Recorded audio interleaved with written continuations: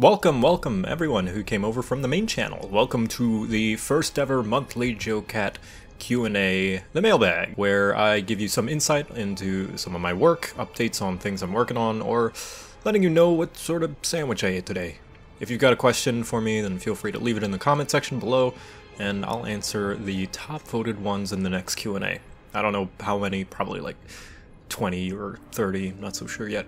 But yeah, here we go. Let's start with the questions left under the community post I made over on the main channel. The footage in the background is going to be me just playing some Halo Reach, because I didn't know what to put here. So yeah, enjoy me being okay at Halo on Heroic. Will there potentially be more D&D monster plushies? I'd like to build a little horde. That is an idea that I like. Probably not, though. I think the Goblin is really the only original thing that I feel is iconic enough and that people would buy.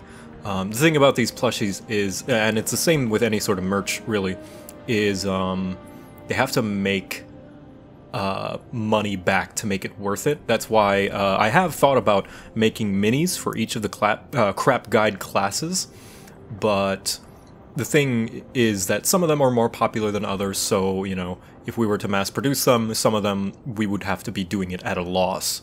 And it's really difficult to find a manufacturer that's willing to do that, and also find the money to do that as well.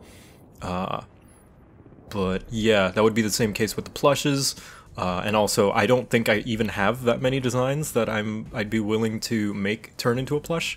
Some people will suggest kobolds, but the kobold design is actually originally comes from a good friend of mine and artist Zito, Chris Zito. He plays Task on The Unexpectables and Lionel in D6 Dawnright, and he's a great artist. He came up with those kobold designs. And yeah, if you like those designs, check them out on Twitter. What attracted you to Monster Hunter and the Wiggler hat? Monster Hunter was a game that I saw was on sale when I had a Wii U and nothing to play on it, and I wanted to play a hack and slash. And it looked pretty fun, and also Dodger, you know, people who don't know, Dodger Dex Bonus, she was part of the co-optional podcast, and lots of times I heard her talking about it. So, you know, on the podcast, she would constantly talk about how great the game is, and occasionally I would see some people playing it, you know, on videos and stuff. And so, you know what, I bought it. I was like, why not? And then it took me a while, but I fell in love with it eventually, and I just love the game. And the Wiggler hat is because I wanted to make this sort of satirical, condescending character, and I thought, well, he's got to have a stupid outfit, right? Well, what's the most ridiculous costume I can give him? I have a Wiggler hat. Let's put on the Wiggler hat. It's hilarious. As much as you've grown as a YouTuber, we don't see too much of what goes on behind the curtain. What are some other hobbies, talents you have beyond your channel? The funny thing is, my hobbies and talents and other side stuff has kind of shrunk as a result of the channel taking up more of my time, so YouTube really does become your lifeblood when it becomes your job. I did do a little bit of rollerblading. I kind of miss doing that. I think I might do a little bit more of it. But yeah, no, just kind of drawing and gaming, playing D&D. That is the great and also not so great thing about this whole YouTube thing, is I get to turn my hobby into my job, for better or for worse. So, you know, the videos just are kind of my hobbies, making the videos and the topics that they take as well. How are you? I'm doing pretty good, thanks Ian. Who would win in a fight, you or Puffin? I don't know. Well, Ben's taller than me. I think we both have the equal amount of fighting experience. That is not that many, but Ben is taller, which means he has more reach and he's got more weight. I think I stand a good chance, and I probably throw in a few good licks, but he would probably come out on top, let's be honest. He's just got more on his side. When's the dating sim coming? Give it a year. I don't know. Who knows? Maybe I'll take like 2 or 3 months off just to do it. No promises. If you had to pick one weapon, the sword or the shield, which one would you pick? The shield. Shield can be sharpened and used like a sword, but a sword can only block so much with its surface area. Plus, there's more area to decorate a shield with. I've noticed you practice doing a voice for every character you play and see, like in SCP, Hollow Knight, and Persona 5. Do you think you'll ever try voice acting, or are you regulating it to D&D and YouTube? I would like to voice act more professionally, I guess, but I guess I just need to start putting myself out there and doing dubs and stuff, and because I mean everyone's got to start somewhere. You know, people like ProZD, the Team 4-Star people, they just started doing stuff. They just started doing it, and I guess YouTube is me technically doing it. I just I don't know, need to give myself more opportunities to put myself in a situation that will require voice acting, I guess. Need to develop a portfolio. But anyone out there who is looking for voice work from someone with my kind of voice, my DMs are open on Twitter, feel free. And my business email is in my about page, so yeah. How did you start playing D&D? Any favorite memories you remember when you were playing? Also, happy birthday. Thanks. So, originally, in my sophomore year of college, I was walking around with my good friends, Heather, Ian, and Eric, part of the Hijack crew, for those who remember. But not Kate, because Kate's a nerd, and she was 1 year behind us, so she was still in high school, I think. I think so? I don't remember. And we were all in the same college, so we were walking together down these woods. And we were talking about what our fantasy classes would be. And the topic of D&D came up. So, you know, we were talking about basically D&D classes, and we thought, hey, you know what? This summer, let's play D&D, because it was towards the end of the year. Because Ian was like, I'll run it, because I have a little bit of experience with D&D. And so we were like, yeah. And so we started, and my favorite memory, it's hard to really describe, because some of my, I haven't really played that many games, believe it or not. And some of my favorite memories are already out there publicly, so I'll pick one that I haven't really shared. My first character, Rat, is a bard now. He started out as a rogue because I thought rogues were bards in terms of like flavor and how they act and stuff. Then again, any character can act like anything with any class, so that's not even relevant. But anyway, his original kind of motivation was he wanted to become an airship captain. And in one session, the party ran into a sunken airship, and so they were kind of scavenging it, looking for stuff, I don't quite remember what, and while everyone was investigating, kind of below deck, Rat kind of went up to the wheel to sort of admire it, and admire the airship a bunch. And because, man, he has never gotten this close to an airship before, and let alone gotten on one, and he dreams to have one day. So he pulls down his hood, he grasps the handles on the airship, lets the wind blow through his hair, and then just looks around, makes sure nobody's looking, and under his breath, he just goes, and it was great. It's probably one of my proudest role-playing moments. What was the most difficult hurdle to overcome when you started YouTube? Accepting that no one's gonna watch your shit.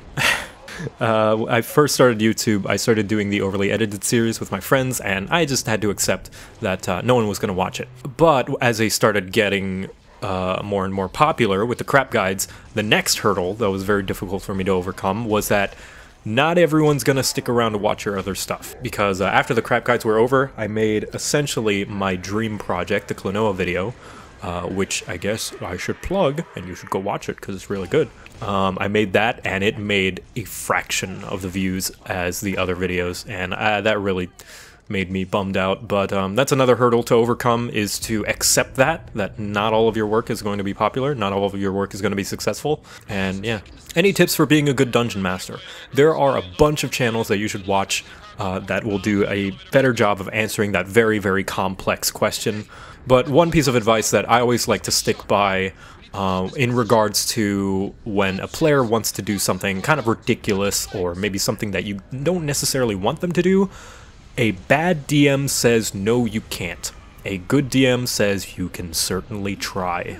And sometimes you just kind of have to give up a little bit of some of your direction as a DM and just kind of let the fun thing happen. But of course, that's a very complex question with a billion different answers that you could talk hours on end about, which some channels are dedicated to, and I would highly suggest watching them. Will you be making JoCat Eats a Sandwich a series? It was probably the greatest thing I've ever seen. Oh, thank you. I'm very proud of that animation.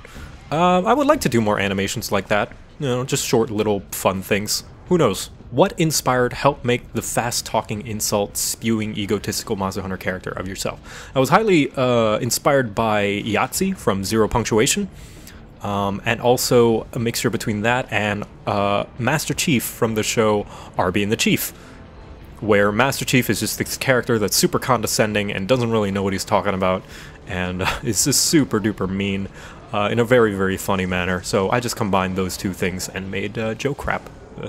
And this show that I just really like doing. Will the crap guides continue for other D&D things? Monsters, spells, magic items, etc. Are you planning to moving on to a different system entirely? I've played around with the thought. I'm thinking if I do, after the D&D series is over, if I do return to D&D as a subject, it will be, you know, random one-off stuff like, I don't know, alignment or, hell, I'm actually working on Crap Guide to Alignment right now. I don't even know if it'll be out by now, or if I've canned it, because, you know, sometimes things just don't go as planned. If I do return it, it would be one-off things like that, or maybe kobolds, magic schools, you know, various things like that, because there's so many. Another idea would have been, and this is not a promise, like I said, no promises for the crap guides because they're so intensive on me, would be, you know, making crap guide to other subjects like video games or movies and things like that. But of course, that's if I did. I have no real plans, really. I think I'm going to take a very long break after the crap guides to D&D are over. But yeah, it would be those. If you could collaborate with any content creator on YouTube, who would it be? I've got multiple answers to this. The most immediate one that comes to mind is Game Grumps. They're great, they're wonderful, they're hilarious, and you know, I would like to meet Dan and Aaron personally one day. They seem like cool guys, and playing games together seems like a fun time. Another one would be, I don't know, a few animators, you know, the usual suspects. I don't know if they're too big for me. Just because, I don't know, that would give me an excuse to make more animations, I guess, because I would like to make animations. One that's a little bit of a downer because I'll never get the chance is Total Biscuit. Those of you who don't know, Total Biscuit was a video games critic slash reviewer slash, you know, journalist, and he passed away a couple of years ago due to colon cancer, which was very sad because he is definitely one of the content creators that I've always looked up to and always wanted to meet. You know, I loved watching all of his stuff, all of his WTF is, and, you know, coverage of other games. His Terraria playthrough with Jesse Cox is still one of my favorites of all time. And I just admired his just integrity and how much he was for consumers. And, you know, I always looked up to him a lot. Just, man, and he has an eye for high production value as well, which is a big inspiration for me. But I guess if I had one wish with unlimited possibilities of who to collaborate with, it would have been Total Biscuit.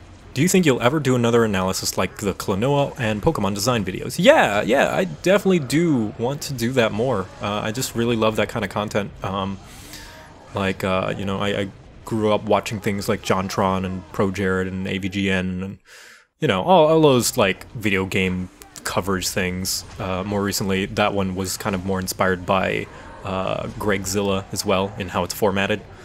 I think I would like to do a restructuring of the assets because looking at them now, I kind of don't like how I drew a lot of the stuff. Not necessarily draw, like how they're drawn is fine. I still think their quality holds up, but like, I don't know, it's super zoomed out and like only a small portion of the character is animated, so you have to keep darting your eyes back and forth between him and the screen, and it just takes up, it's such a waste of space that I think I would maybe have it more close up or just redraw it entirely. But yeah, I totally am considering maybe if I restructured the channel like considerably in what kind of content I put on it, that would probably be the primary content, maybe like monthly or bi-monthly. What other games do you think will eventually feel the wrath of the Sword and Shield and submit to its power like Pokemon and Happy Birthday? I thought Happy Birthday was a game. It's like, oh, there's a game called Happy Birthday. I don't know. I mean, Sword and Shield is kind of a generic sort of weapon combination, you know. It's not necessarily something that you name a game after, but Pokemon has been very generic. And when I say generic, I mean like it's not, you know, out there or, you know, Pokemon likes to name their games very definitive in these, like, nice, round words. I don't really know how to describe it, you know, Diamond and Pearl, Ruby and Sapphire, you know, Black and White, Sun and Moon, you know, it's, they take two very known concepts that are parallel to each other, Sword and Shield. I think that's a thing that's more unique to Pokemon. How did I learn to draw? By drawing, for many years, and taking a bunch of classes. I mean, that's not the most exciting answer, but it's true. Is Sword and Shield actually the best, or was that just a meme for the crap guide? It's a little bit half and half. I did kind of want to make that a running joke and a meme, and I'm really glad that that took off, and that is becoming essentially exactly what I was hoping for in terms of meme potential and running joke stuff.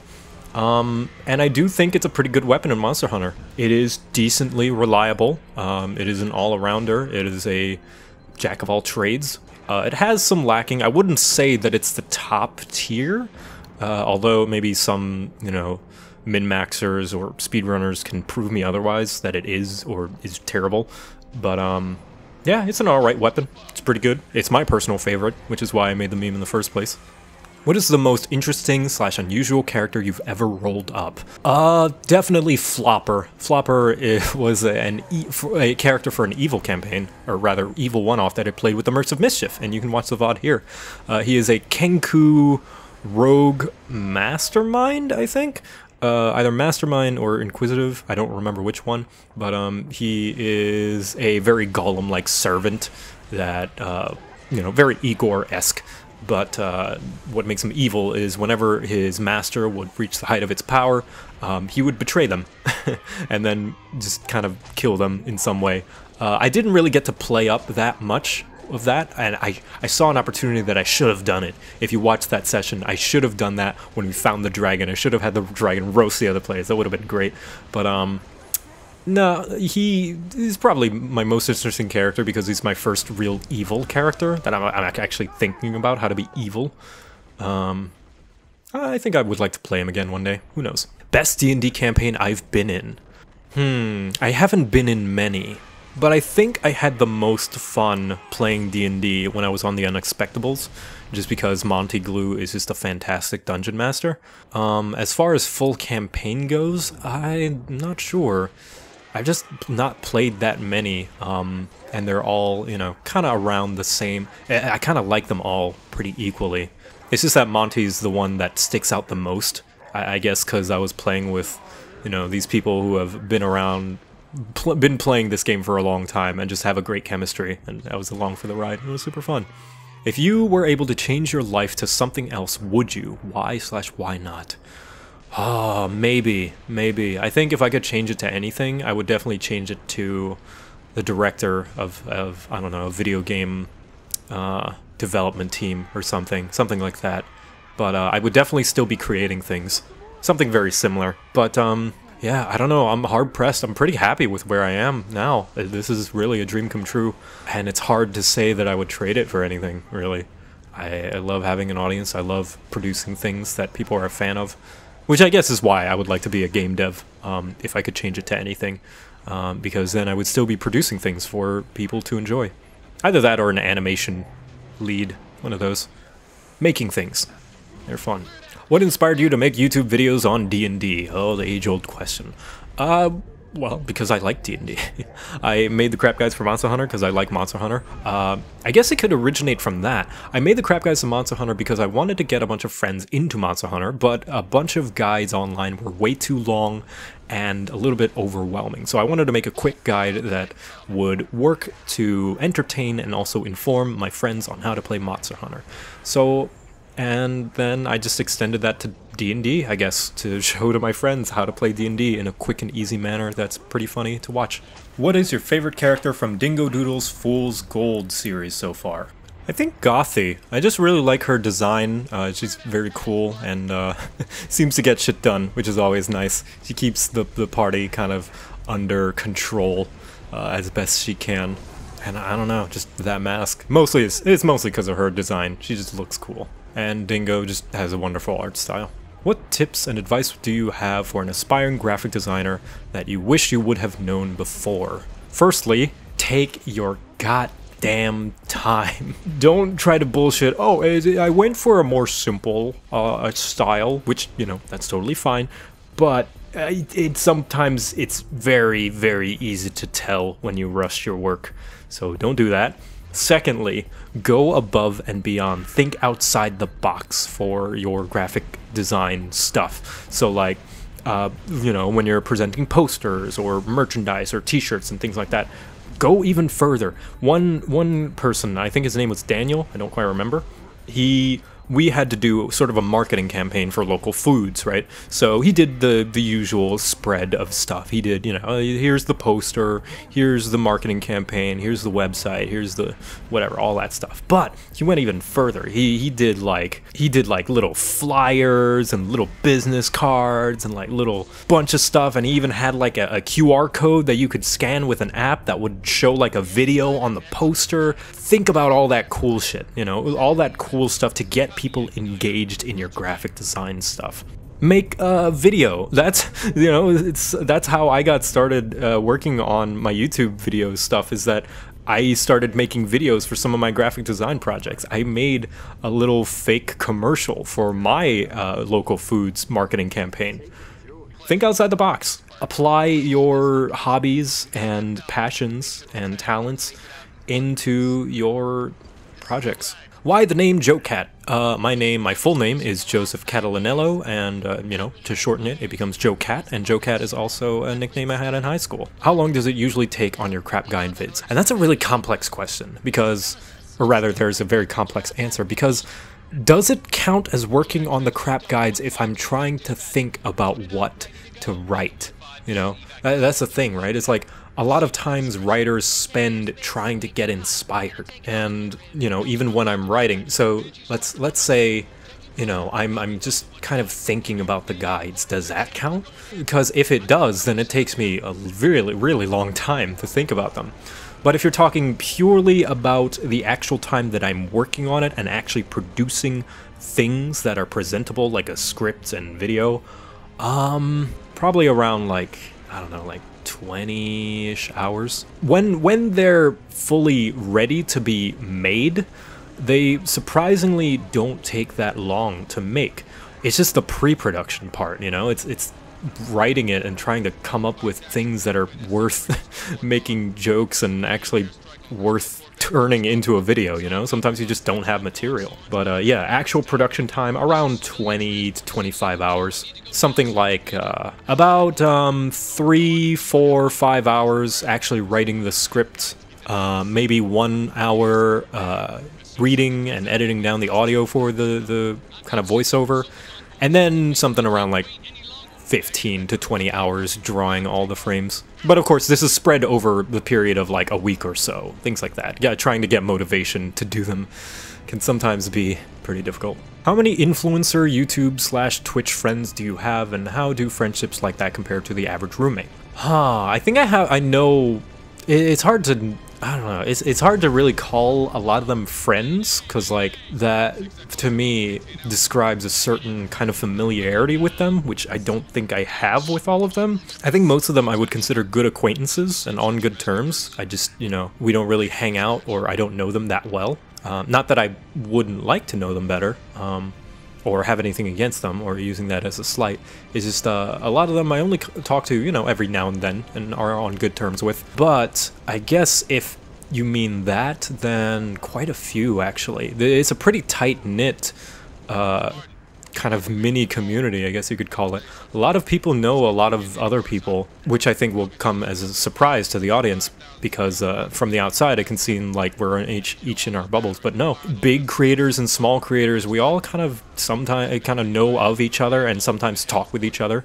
I kind of messaged quite a few recently about kind of a merchandise service that I saw that they have, you know, and these are some big people that have been around longer than I have, but like I was contacted by like a merch company that was like, oh, we want to do a merch deal with you, and I was like, I'm gonna look into it first. And then I saw that these big creators were on there, and I was like, hey, big creators, I'm a fellow creator, and I was contacted by this merch store.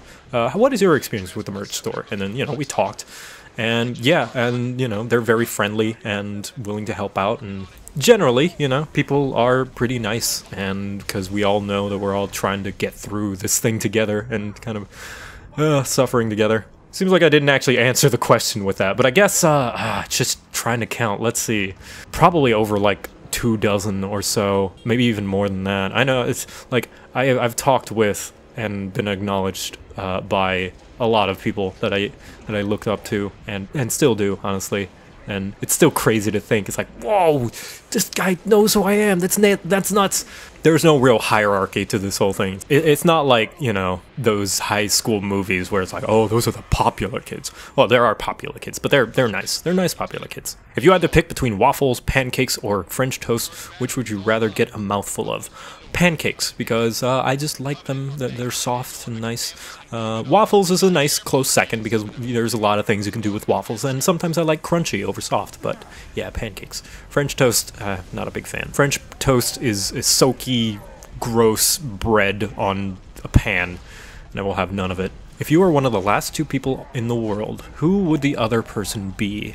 I guess I would want it to be my significant other, if I ever find one, eventually. But otherwise, geez, it's hard to pick anyone from the Hijack crew. One of the members of the Hijack peeps, I guess. Bard is the best class in everything, but what is the best subclass? Asking for a friend. Well, if you're talking about Bard specifically, my personal favorite is the Bard of Swords, just because you can do a bunch of cool flourishes with your bardic inspiration. Although, you know, lore is nice that you get more magical secrets. I don't know. It's tough. If we're talking every class, I don't know. That's going to take a long time to answer.